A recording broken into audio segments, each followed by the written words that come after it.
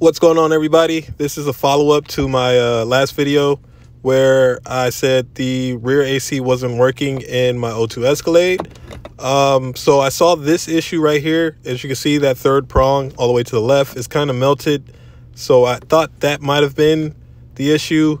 But I went ahead and plugged that into, this is a resistor for a Jeep. So it came with the wrong plug that goes into the blower. And I just went ahead and spliced it. I took the one off my old box, put it on that one, and it worked. As soon as I turned the car on, it started working. Just know that your rear AC is not going to work unless you have that middle or back control panel, climate control panel plugged in.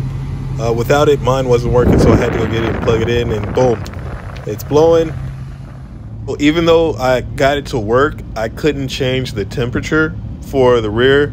I can't control the blower. It's working on all settings or speeds, but the temperature is not changing, and it kind of seems like it's just in the middle. So I'm guessing it's the blend door. The front works every which way. I tried changing the front and seeing if the back would change.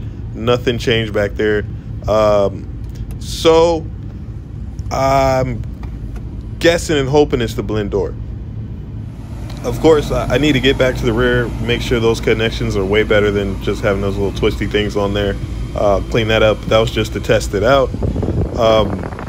It's working real good, but I felt on the lines back here because I was thinking maybe it's an issue with like the expansion valve or something. So those lines right there are hot. I got up under the truck, felt on the other lines coming from the front, and they weren't cool either. So so at this point, I'm not sure if the me splicing into the resistor that was for a Jeep has anything to do with being able to control the blend door.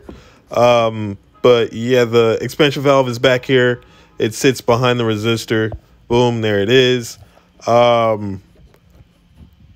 I don't know if it's because I spliced the resistor. Maybe it's not getting what it needs or something from in here. I don't really know, so I gotta research that and see what happens. Until then, I may just set the the blend door to cold and see if that works. If not, I'm gonna have to empty this whole system and check to see if there's metal inside of that expansion valve.